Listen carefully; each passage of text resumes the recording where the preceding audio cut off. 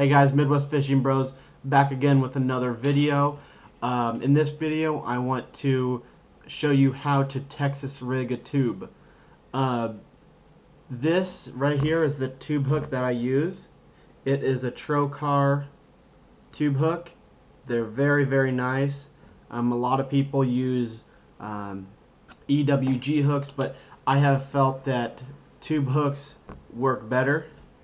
Right here I have some Bass Pro Shops 4-inch Magnum flipping tubes, and I'm going to go ahead and show you how I Texas rig them. These have a lot of salt on them.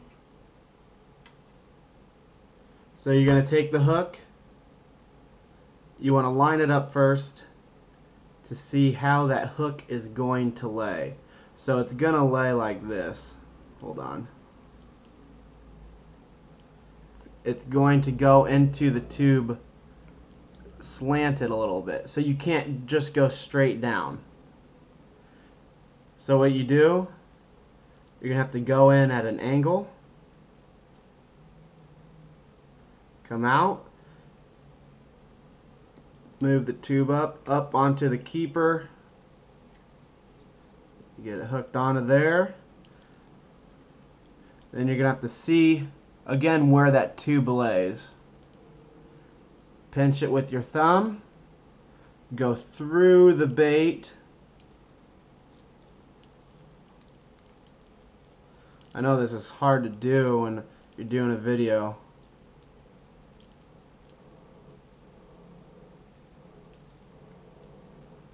And bury the hook to make it weedless. And there you go. Texas rigged a tube. Just like that. So again, you have to go into the tube sideways. Otherwise, I'll show you what happens if you go straight down. It won't even work. If you go straight down, come out,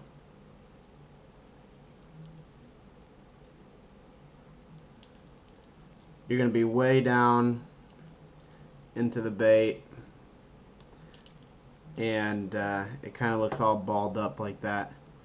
So I hope this helps. Go check out the Trokar tube hook. These are very nice hooks, very sharp.